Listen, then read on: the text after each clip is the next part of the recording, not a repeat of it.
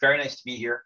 Thanks to all of you for inviting me, and nice to have the opportunity to tell you a little bit about Atlas's approach to venture creation and something that we call our seed strategy within venture creation, and then to specifically take you through Rectify, which is a company that we announced last week with a $100 million Series A, but given our early stage process and the way our seed strategy works, which I'll tell you about, we've actually been working at it for more than a year. So it looks like the beginning, I think, from the outside, but in reality, we've been at it for a while.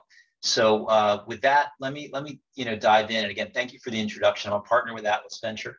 Been with Atlas for about 7 years. Spent about 7 years on the operating side, building a couple of public companies before that, and then before that was a partner in Fidelity's biotech venture group, as you heard. And so I've done a sort of reverse commute of sorts. And then earlier, my career was actually in consulting, mainly with biopharma firms, and actually have an MBA from Wharton and an undergraduate degree in history. So I am probably an anomaly a little bit or something like that in the life sciences world, but so far so good. So let me tell you about Atlas and who we are, and talk a little bit about our venture creation strategy first. So we do early stage biotech venture creation for transformative therapeutics. So we're not a general life science firm. We don't do devices or diagnostics or sort of pure AI or machine learning plays. And interestingly, historically, we had done some of those other things. And being analytical as a group and having been in the biotech space broadly defined since 1993, we actually have a fair amount of data. And over the past kind of very roughly 10 years have come to focus very specifically on therapeutics. It's a space we know our model is very well suited to it, and we've been reasonably successful there. So we source globally in terms of science and technology, but we build primarily in Boston. So not only in Boston, but largely. And for the sort of hands-on venture creation that we engage in, location and sort of geographic proximity makes a big difference. I will say that, like everyone else, we've adjusted to this kind of virtual Zoom world and have become a little bit more flexible, at least in terms of where people are. But that said, we really do still focus on building in the Boston or really the Cambridge area.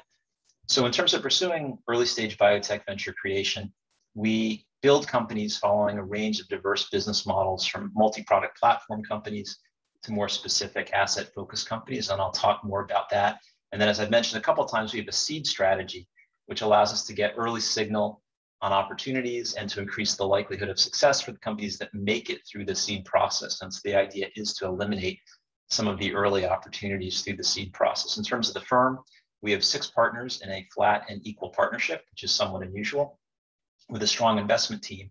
And the only way that 6 people can create something like, on average, probably 7 to 10 new companies a year is by really having a whole set of people within the firm more broadly who help us to do that. We call those people either venture partners or EIRs, entrepreneurs in residence, or Atlas advisors. But fundamentally, these are very experienced biopharma executives who help us to launch and build those companies.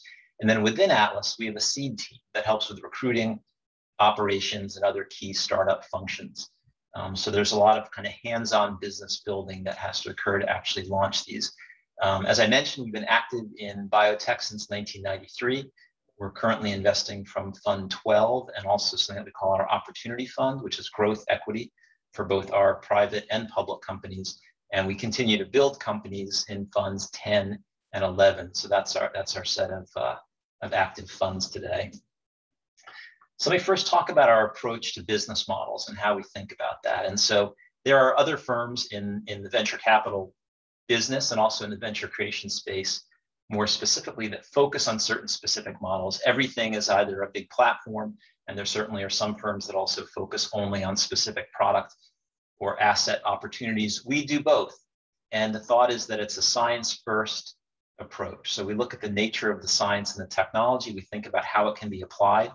And in those cases where you can build a large multi-product platform, we're very happy to pursue that. And we also are very happy to pursue much more focused product-specific opportunities. So what do I mean by platforms? These are either big new areas of biology or often new modalities, so a new approach to gene editing, for example. And we founded Intellia which is one of the, I suppose, 3 really significant CRISPR companies. These companies can have multiple potential products because you have to build a horizontal platform, and then you're also pursuing a range of specific product opportunities. They have very high capital intensity. Sometimes that can be offset with business development, but not always. They tend to have a physical footprint. You have to build the horizontal product platform, and their ultimate outcomes from an investment point of view are generally correlated with the public equity markets. These companies require a lot of capital, typically more than you can bring in private markets.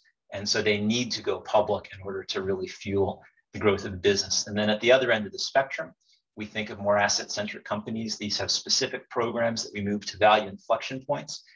M&A is a more common outcome for these companies, although they can go public.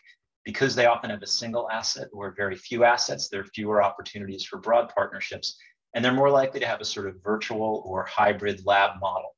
So they don't necessarily need to build a large physical infrastructure and footprint. And so you can see the sort of dimensions on which we would define these companies: capital intensity, whether they've got real or virtual operations, and then their capital markets correlation. And the capital markets correlation is very important at a firm level. If you think across a portfolio, if you're building companies that can only be acquired, there may be sort of hotter or cooler M&A markets. And certainly if you think about the public markets, there's real cyclicality and volatility. And so if you build companies that can only exit through, or raise capital for that matter, through the public markets, you're likely to get stuck. But if in fact you have a portfolio, as we do, which is split in some fashion between platforms or product companies, we're actually able to raise capital and realize exits across all market environments. And over the past few years, our shift of exits has shifted, our mix of exits rather has shifted somewhat towards IPO, given the strength of the IPO markets, but very roughly speaking, or generally speaking, it's been something like 50-50 over time. Across the bottom of the slide, I have some examples of companies on the spectrum: Generation, Dyne, Rectify, and Disarm. I selected those because those are all ones that I founded within the Atlas world, and where I was the founding CEO, and they represent the spectrum, and we'll focus on Rectify in particular today. There you go. So what does that mean across the portfolio when we apply our venture creation strategy? What kind of portfolio are we building? You'll see that we cover a whole range of therapeutic areas fairly broadly. Unsurprisingly, given the level of scientific advances and the activity there, there's a significant chunk that's oncology, but we also have a very large position in neuro and CNS, which is somewhat unusual, rare disease, autoimmune, and other spaces. And the Atlas approach is very much science first. So it's a bottom-up approach. We look at the science, we look at the opportunities, and we build companies where we think there's a compelling opportunity to create transformative therapeutics. What we don't do is at the beginning of a fund say there's going to be a certain mix, 25% oncology, 20% rare diseases, et cetera. I will say that as we invest a fund over time, over its active investment period, while we're building companies and following the science, we do look up occasionally and make sure that we're not over-investing in any spaces. And because science does come in waves, there have been periods, we might be past it at the moment, where, for example, you could build an all immuno-oncology portfolio if you weren't careful. And that's something you wouldn't want to do from a portfolio perspective. So quite diverse in terms of therapeutic areas. And then similarly, quite diverse across therapeutic modalities. So small molecules remain important. Almost 40% of the companies that we build are small molecule companies, but we're very active in cell and gene therapy, in the oligonucleotide space, and then in biologics broadly. And so that's an observation about our portfolio, but I think it makes also a very important sort of statement and observation about the state of biotech these days, which is once upon a time, the pharmaceutical industry is a small molecule industry, at least in its origins. And then we introduced recombinant DNA, and that had a profound impact. And we first had exogenous proteins and then fancier proteins like antibodies. But today we have this incredible body of knowledge that continues to grow around disease biology, human genetics, and related fields. And as we see specific therapeutic opportunities, we're then able to look at this toolkit of modalities and say, what's the best way to approach that? What's the best way to drug it? What kind of pharmacology makes sense given the nature of the disease and the patient population, et cetera? And so having been in this industry in some form or fashion since 1991, it's a remarkable thing to be here where we are today and to have all of this knowledge about biology and human disease.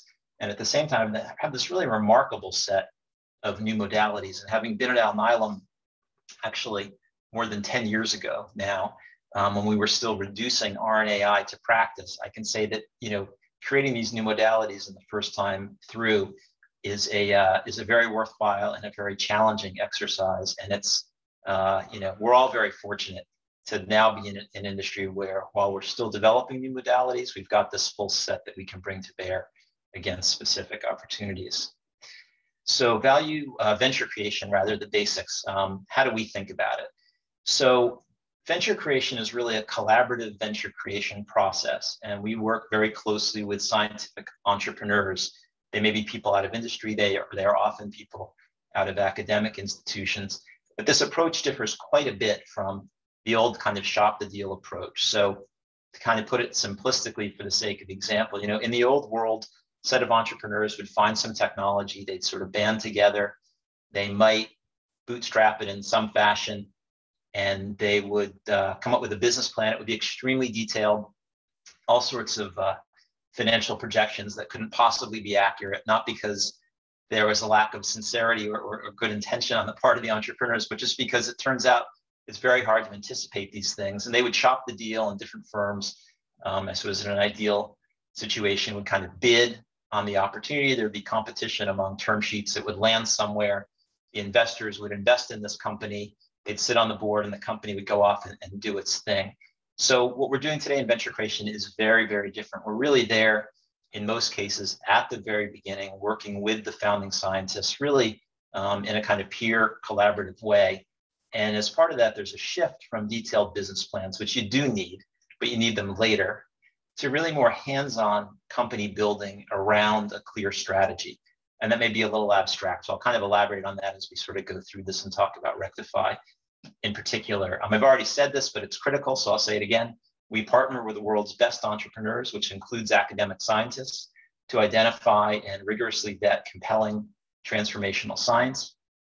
We then rely on the broad Atlas ecosystem, which really means people, fundamentally to assess the technology, to set strategy, and attract world-class drug hunting talent to the opportunity at the outset.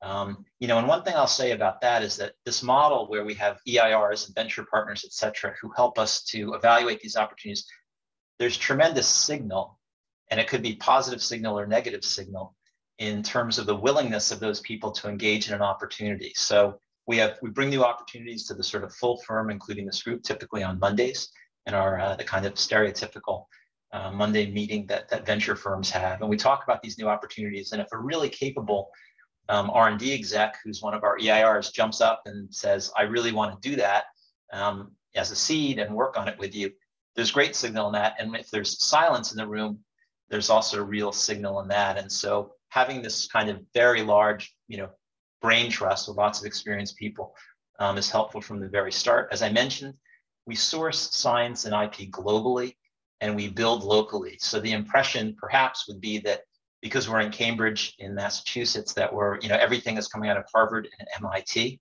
or related kind of other institutions. And those are certainly great institutions. I can say of the 10 or so companies that I've been involved with, actually none of them have come out of those institutions. And that's not because we've avoided that either. It's kind of the luck of the draw. But the point is that we really do source the science from all over the world, and so that includes exotic places like St. Louis and Worcester, Massachusetts, and Florida and Europe. And we started a very interesting company out of Singapore. So we really do genuinely look globally. And while we build locally, there is often a founding lab or research site at the sort of origin, the source of the science and intellectual property.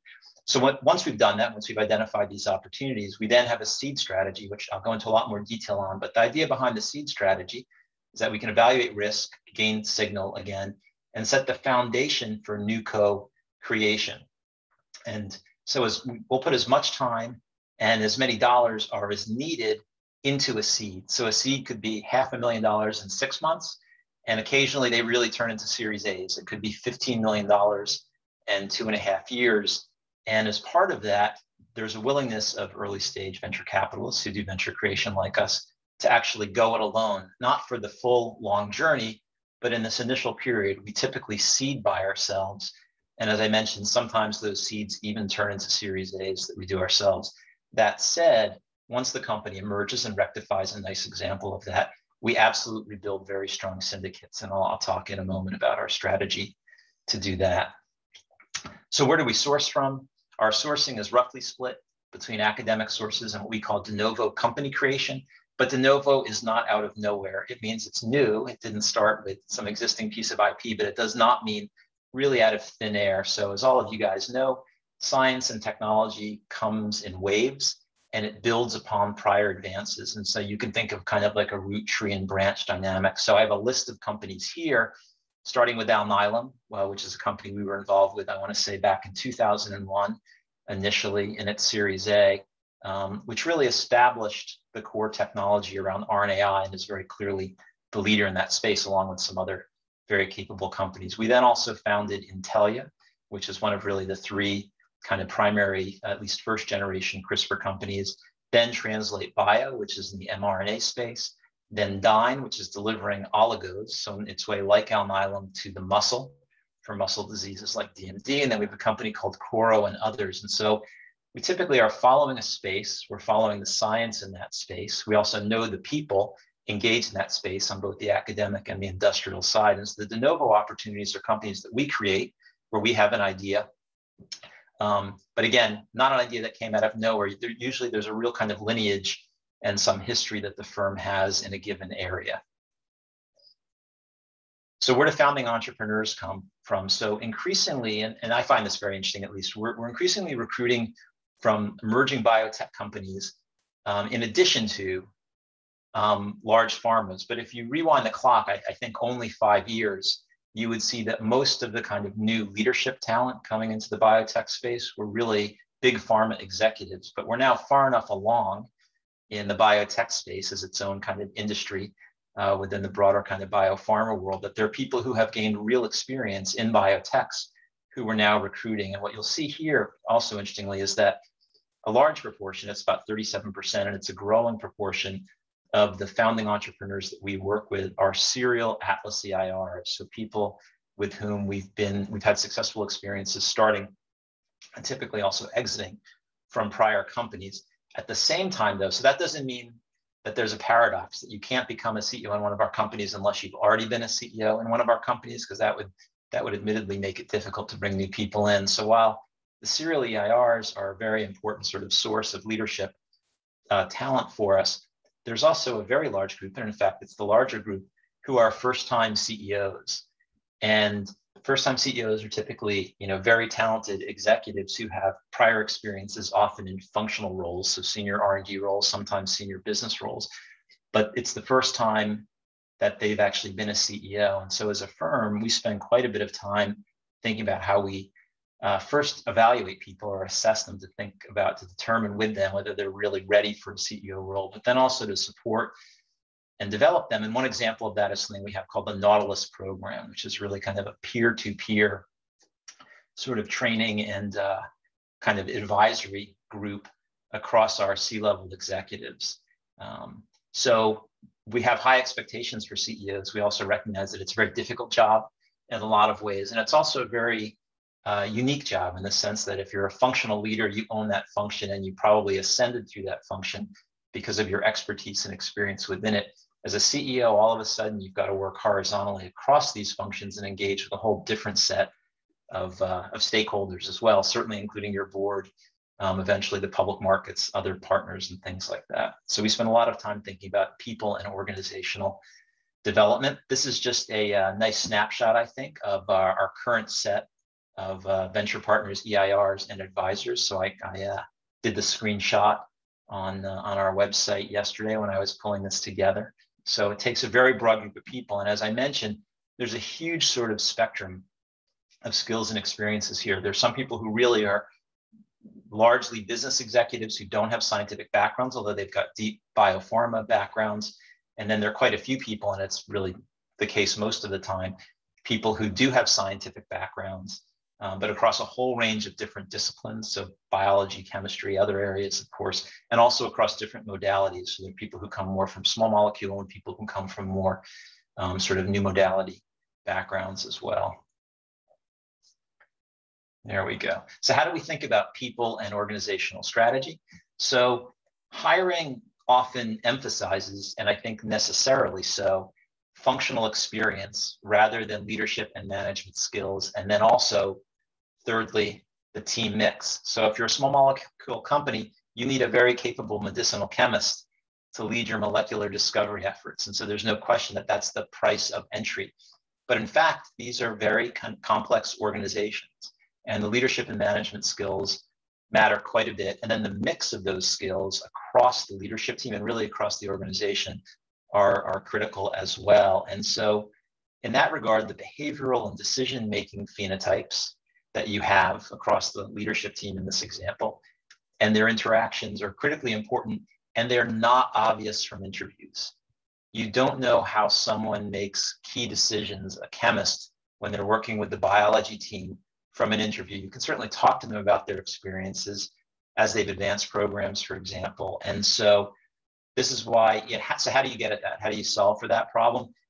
One very important way is to reference. And I put reference down 4 times. I probably should have put it 5 times or maybe more. I actually started to run out of space. But you really need to get a very complete 360 view of people, again, particularly in leadership roles, to understand some of these, what I'm calling behavioral and decision-making phenotype. And then we're really sort of thinking about launch and venture creation here.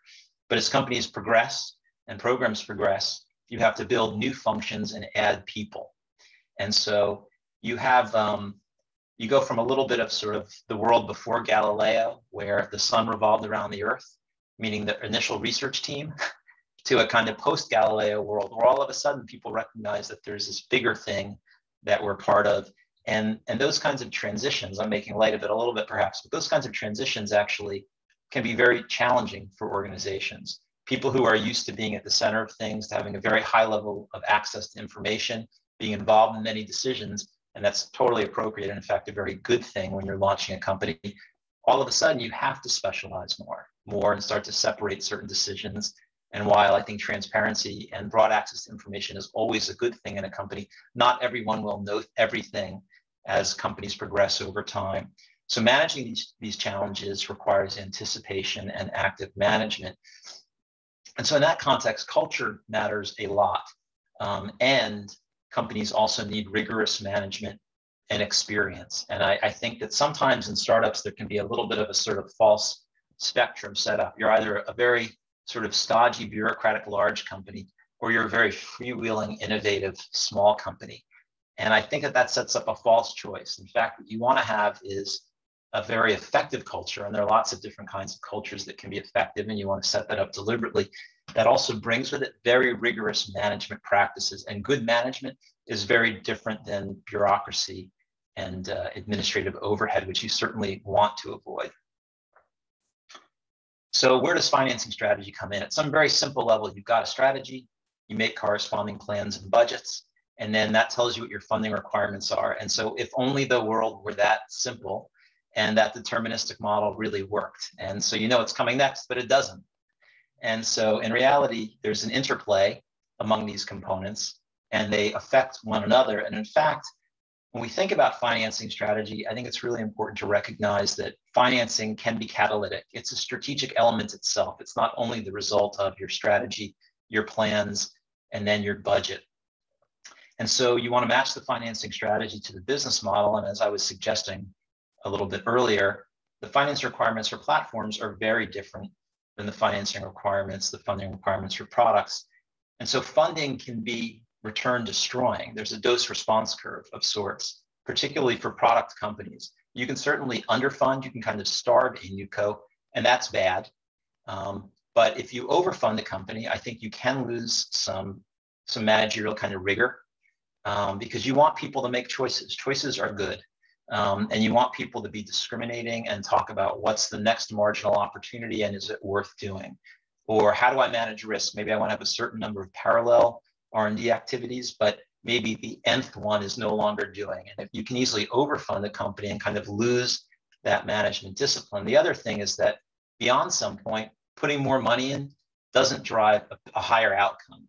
And so all you're doing is reducing the multiple, your kind of cash on cash return in that scenario. So there's no magic formula, unfortunately. There's no kind of Excel plugin that lets you figure out what the right dollars are against a given opportunity. But what you do need to do is think through your set of plans, obviously contingencies, and then fund the company kind of well, but not excessively. And so in that context, syndicate construction, which anticipates future financing, what the path of the company will be to either an IPO or M&A, is really critical. You want to play the long game. And so you should, as a founder, care an awful lot about valuation. And you should also care a lot about kind of ultimate success. And so valuation is a consideration, but there are other kind of qualitative aspects of syndicate construction that matter quite a bit in terms of the ultimate outcomes. And you obviously need a syndicate that can support your strategy and grow through market cycles. Tranches are very common in larger financings and are kind of a good and fine thing. I think once upon a time, maybe there had been less comfort with them, and maybe there was some sort of inference that people would make that somehow the later stages of financing were going to be withheld. But financings that allow you to play the long game, but then provide the capital as it's required, make a lot of sense for a set of what are probably obvious reasons. So investor choice also matters a lot, because your investors, when you're choosing your investors, you're actually also choosing your board. And your board will have a very big impact on your company and your quality of life as a CEO and an executive. So you want to think about that. And just as a side note, I think it's very important to bring in independent directors actually quite early in a company. And so it's not uncommon to have multiple investors and venture investors typically in earlier stage companies. And because it's not a sort of or statement, it's very actually useful to have appropriate independent directors on the board as well. And in that sense, also investors should bring more than capital. So let me turn to our seed strategy specifically, what we mean by that, and then I'll roll just in a moment into the Rectify example. And I think I'm about on time at 6:30, so that seems about okay. But you guys can tell me if I start to get behind. So the idea of the seed strategy is to assess science and discharge risk before fully funding and building a company.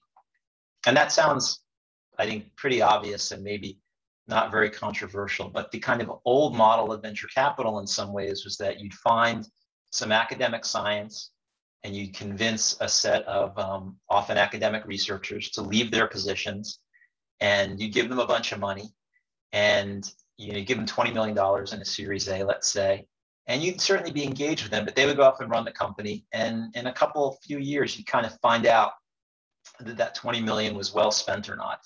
And unsurprisingly, if you do that, if you take people out of their academic positions and put them in a company with $20 million, they're probably going to spend $20 million to try to get to the answer for all sorts of good reasons. But it turns out that not all science translates. And so the idea behind the seed is to get early signal on the science and technology. Does it repeat? Is it tractable? How can you really apply it? And academic science and industrial R&D are very similar disciplines, but they're not the same. And so very, very high quality academic work does not always translate into true industrial R&D that can be applied to new products. So during this time, you're also collecting people, you're figuring out what kinds of skills are needed, what should the launch team look like, who will you build around over time. You think about the business model and the corresponding plans. You think about the selection. Are we going to play this as a platform or play this as a product? And you might say it's obvious, isn't every opportunity one thing or the other? And the answer is no. And so I'll tell you some more about how I think about that with Rectify as an example. And then you think about your financing strategy, how much, from whom, and what form, and when, all those things that we were just discussing. And so our experience is that this kind of early evaluation in a seed context leads to both better company and better portfolio outcomes. So the winners, the companies that make it through a seed process, and it's something like 3/4 of them, to use a kind of slightly round number, are much better prepared to roll forward rapidly, to move forward rapidly. They know what the technology can do. They know what the remaining gaps are. They've really thought about what the best product applications are. So one challenge with platform companies is sometimes there's so many things that can be done that they don't have focus. And so our question for platform companies usually, or our response is usually, that's very exciting. There are many, many things that can be done. What are the one or two things that can be done first and that are really worth doing, right?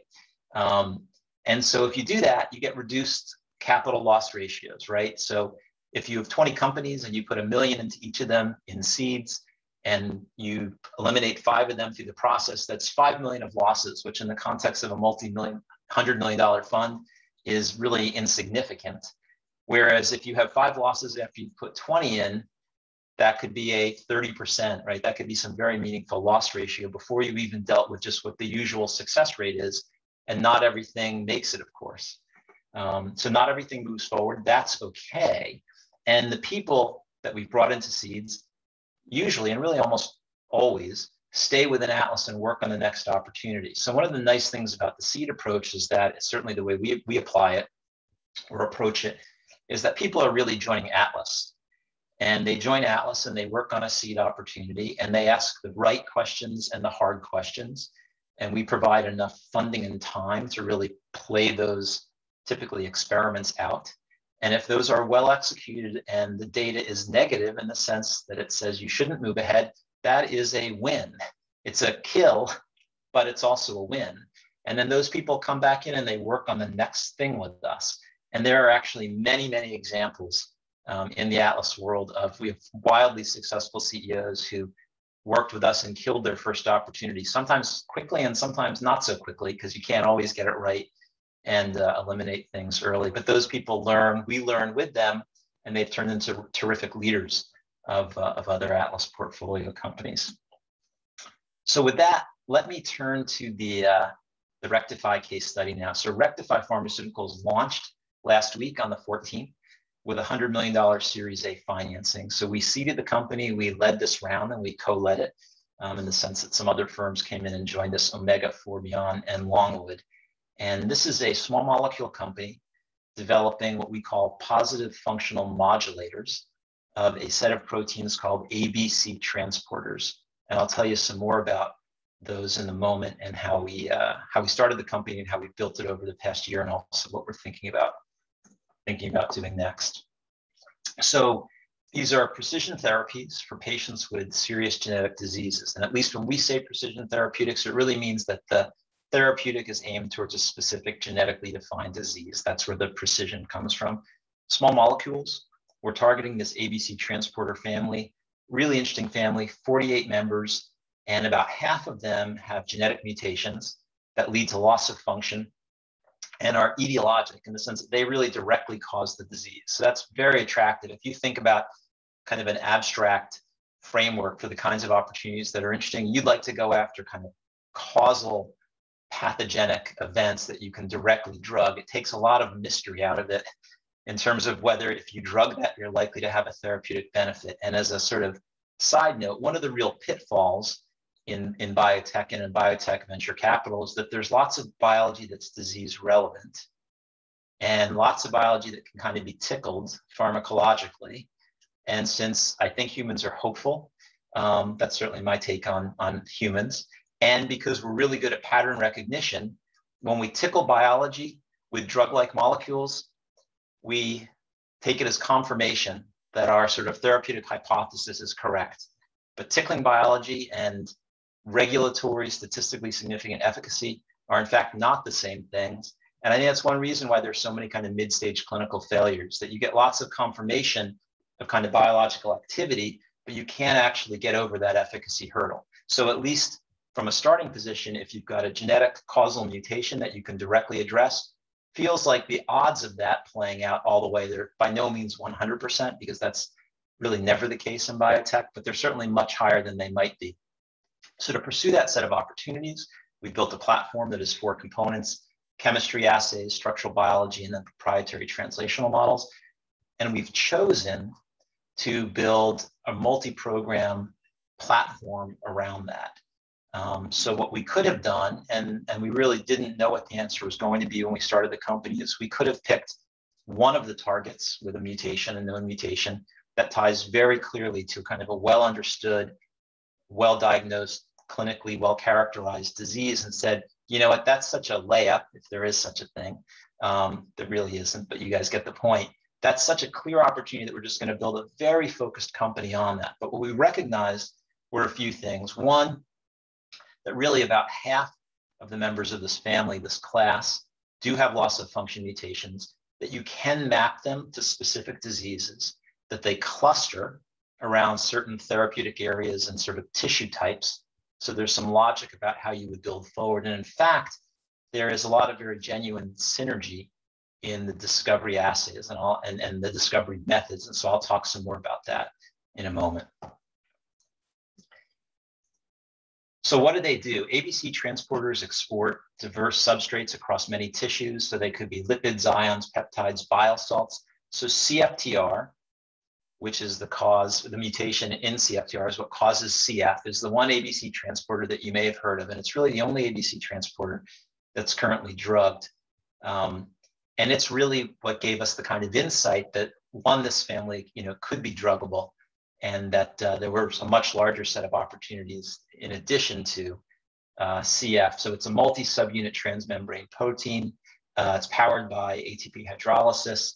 And this sort of gives you this kind of simple schematic of how it works.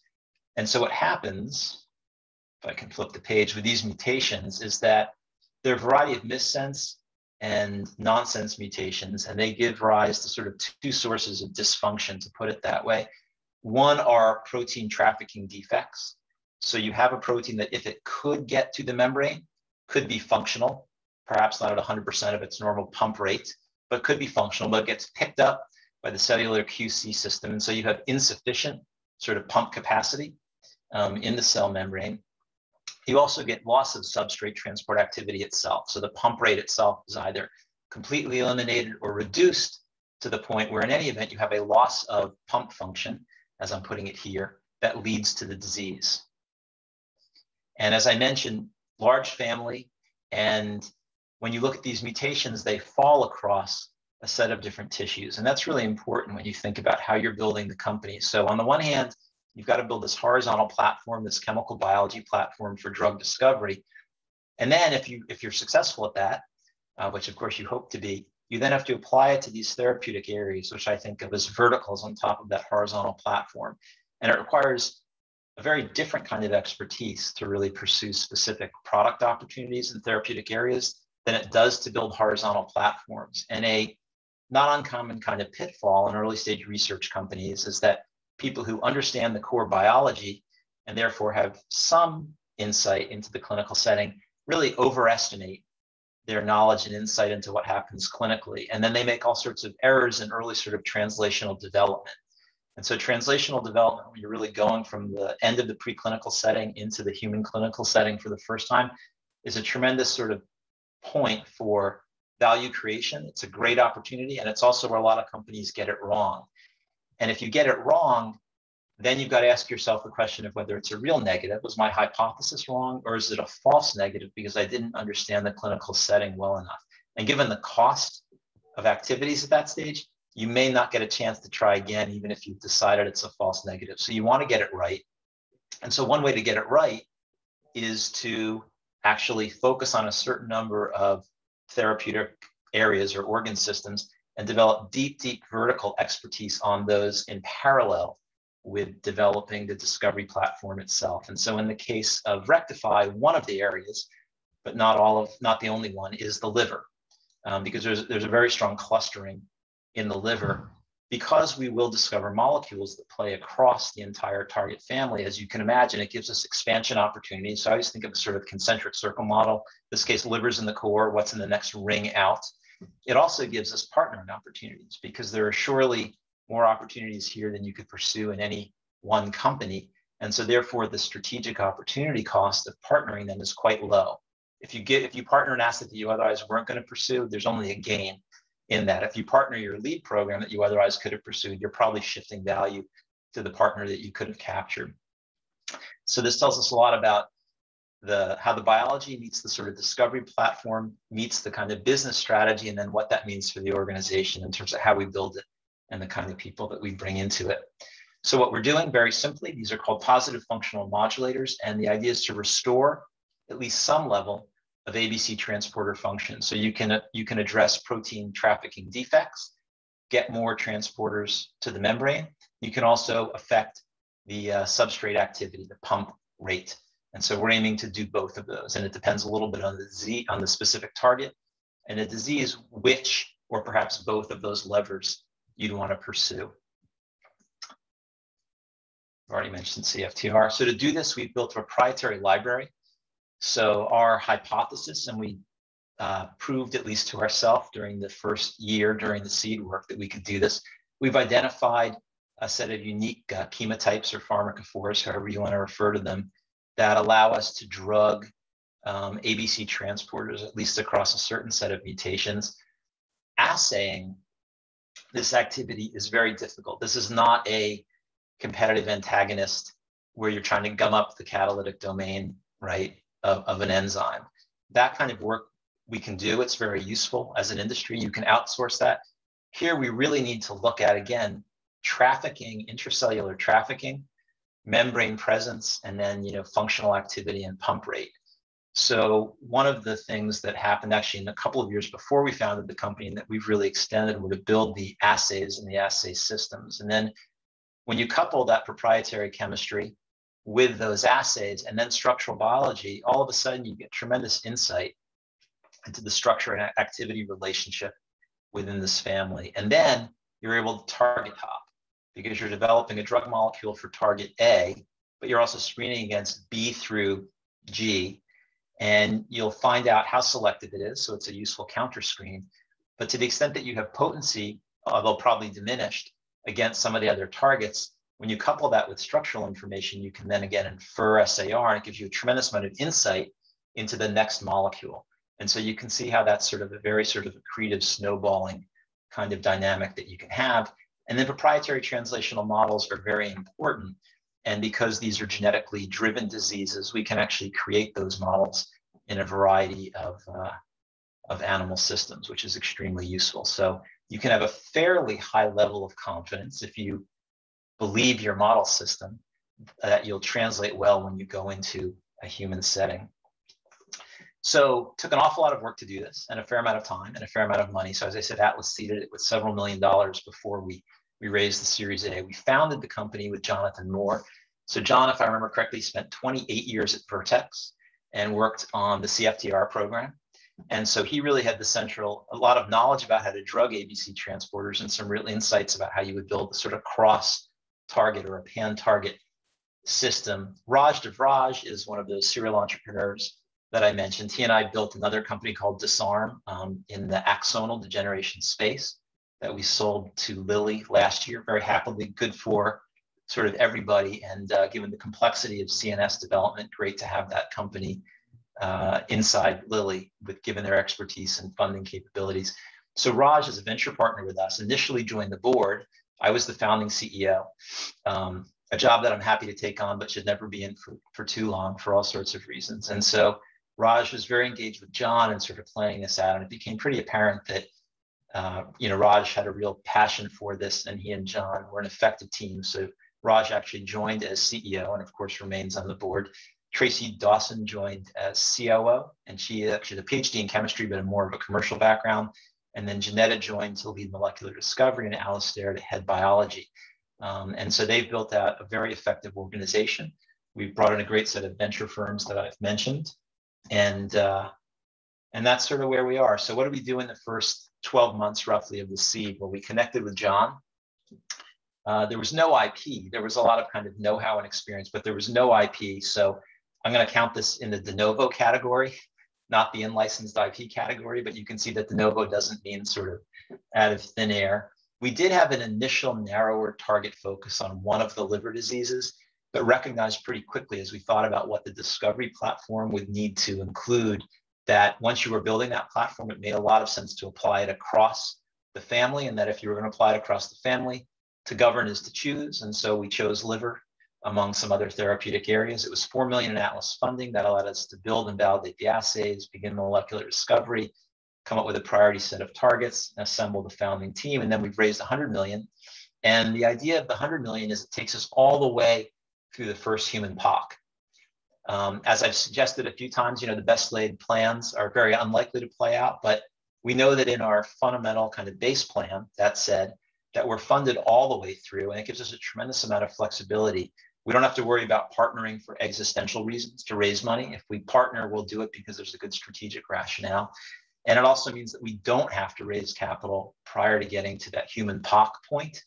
And the way it works in biotech for both partnerships and financing is if you put yourself in a position where you don't have to do them, you often end up doing them, but you do much better deals than you otherwise would have. And so that's a little bit of wisdom that we're trying to bring to bear here. And so the idea is to finish building the platform out, to create this multi-program pipeline, expand the organization. And then we've already begun to expand the board. So Jody Morrison, actually another serial executive, I'm not sure if she was literally an EIR previously, but another CEO in the Atlas world, also joined the board roughly concurrently with the launch. So that is the Atlas story and the Rectify story. And I'll pause there, and I think we've got a little bit of time for questions if there are any.